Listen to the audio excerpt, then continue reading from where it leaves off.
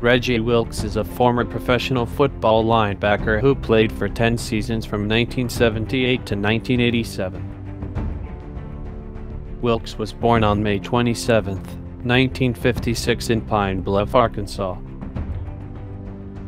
In college, Wilkes played for the Georgia Institute of Technology in Atlanta, Georgia. Wilkes was drafted by the Philadelphia Eagles in 1978 in the third round as the 66th overall pick.